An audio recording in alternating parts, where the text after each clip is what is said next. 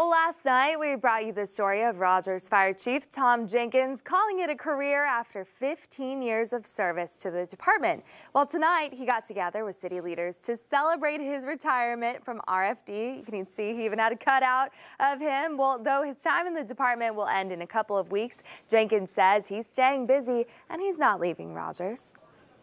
I'm working on a national project involving fire and emergency services. So while the uniform will look a little different, I'm in a similar space, and I guess most important to me is that I'll have the ability to stay here in Rogers.